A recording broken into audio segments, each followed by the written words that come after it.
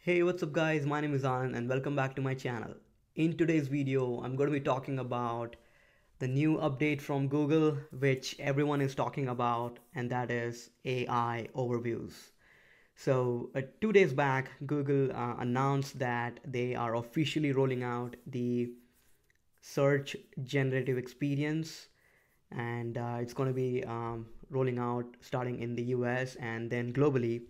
But I want to tell you what exactly it is and how it works, and especially in terms of small businesses, medium scale business, enterprise brands who are focusing on SEO, which is search engine optimization.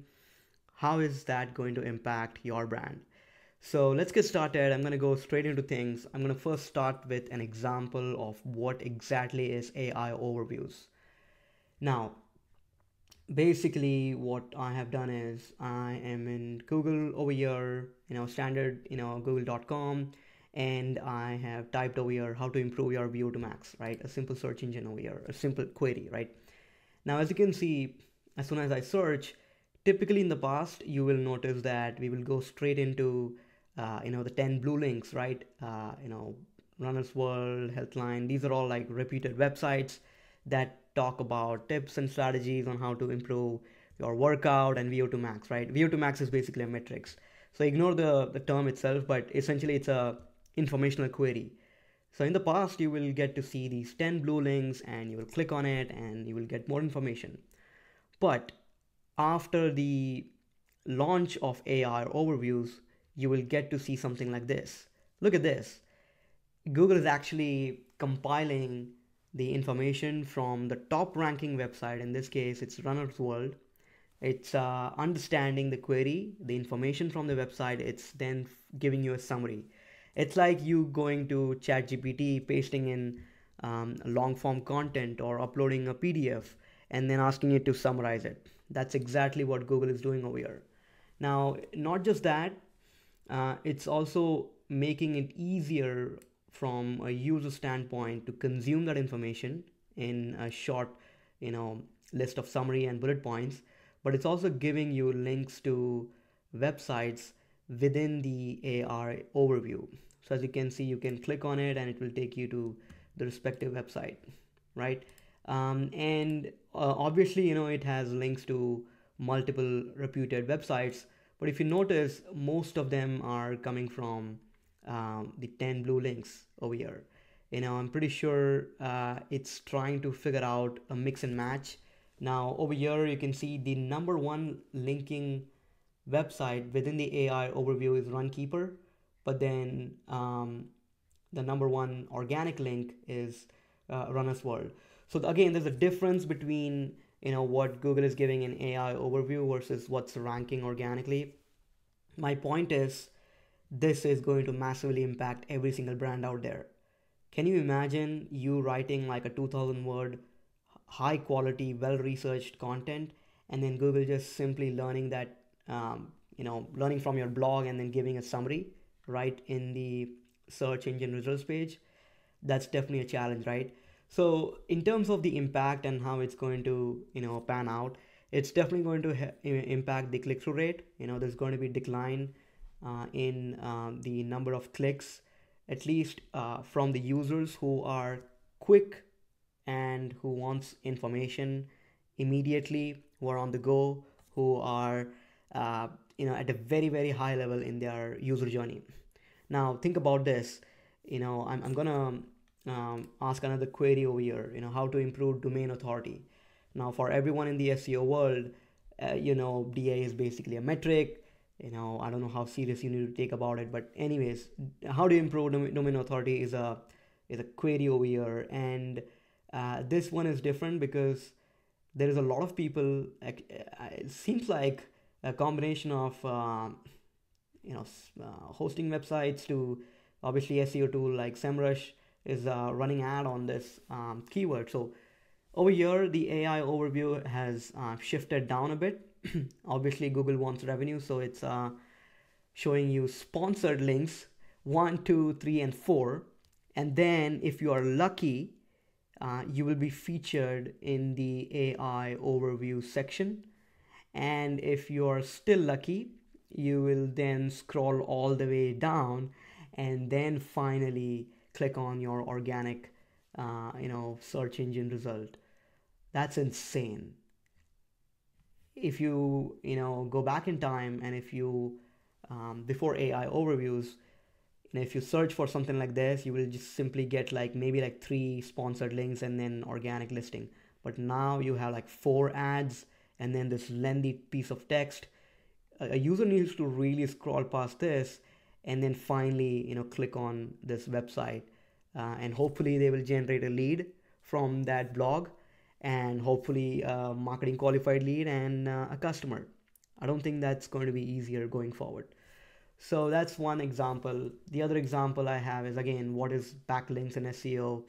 Same situation over here.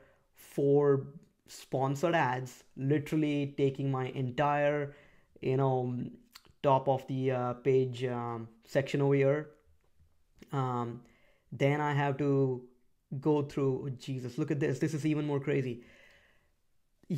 Okay, 4 sponsored links, AI overview, and this, I would still say this is structured snippet or featured snippet. Wow, look at this. This is ads, AI overview, and then you have featured snippet.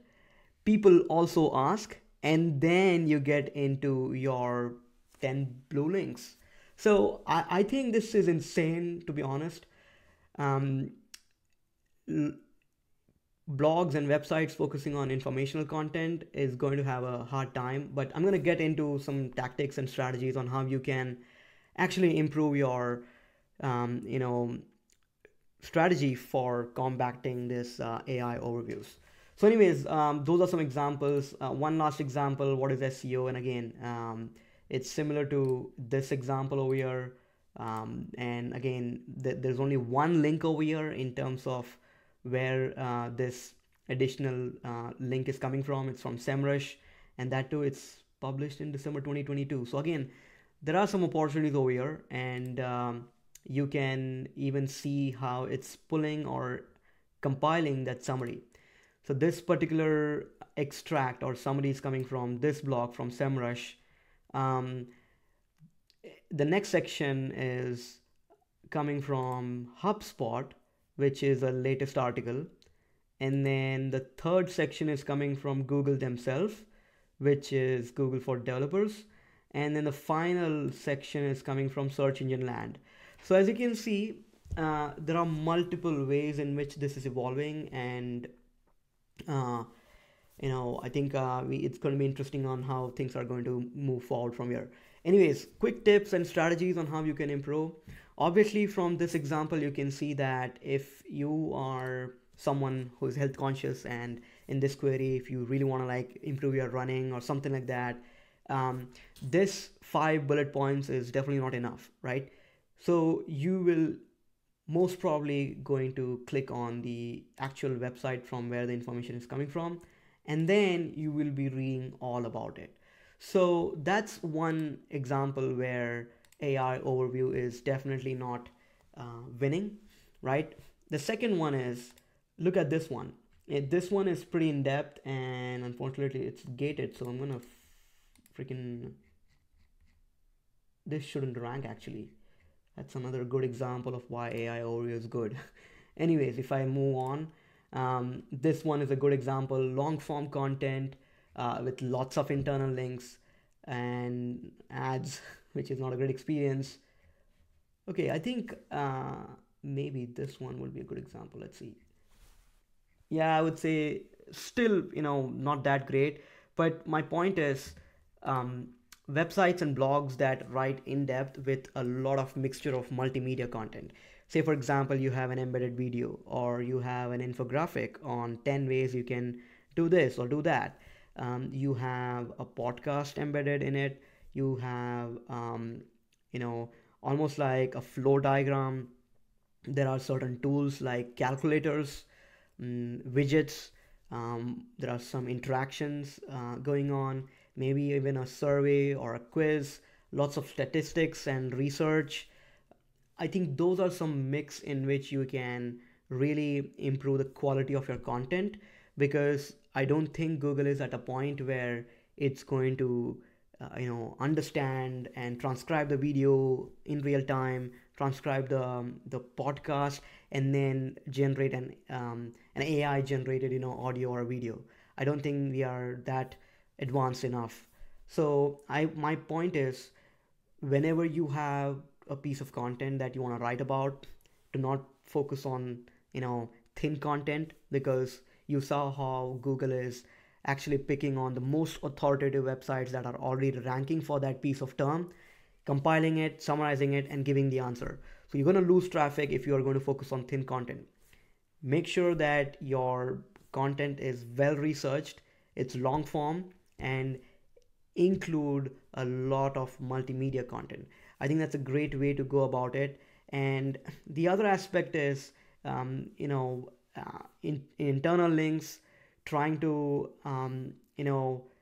create content that answers questions from top of the funnel to bottom of the funnel, adding FAQ section within your content, and answering as many queries as possible as a part of your content will also help you to rank in your AI overviews, just like how these websites are doing. So there's an opportunity. You don't always have to focus on the 10 blue links, right? The top 10 links are there, it's always going to be there, but the dynamics have changed. You now have a new opportunity. If you go back in time, maybe 1 or 2 years back, the featured snippet was an opportunity. Then there was an opportunity about FAQ section, or people also ask, right? Now you have a third opportunity. So I already spoke about featured snippet, then you had the opportunity for people also ask, and now you have this brand new opportunity about AI overviews. So finally, I want to conclude by saying that maybe take a pause and have a look at different types of output from AI overviews to truly understand how Google is trying to come up with these responses. Now in this case, it was a summary with bullet points, right? So you can say that it's the for maybe an informational type query, you got to get straight to the answer with maybe almost like you can summarize your blog at the bottom, and maybe AI overview will pick that summary to make its life easier, right? That's one way. The second way is, in this case, which is a very, very high level query like SEO with massive competition, Google is actually structuring your content or AI overview in such a way that it has, an intro, it has sections such as, steps to improve SEO, and then maybe another section about how to improve, or some tips to improve SEO as well. So it's breaking down the response in multiple sections. So that's another way of how you can structure your answer by going full-fledged from top of the funnel to bottom of the funnel. So again, there are a lot of opportunities out there. I would say this is a brand new opportunity, and I think brands who can capitalize on this, who can change their SEO game and really understand how AI overview works, I think they are the ones who are going to win. Having said that, if you have any questions or comments or strategies or tips to share, let me know in the comment section. Please do like and subscribe to my channel, and I will see you next time. Thank you.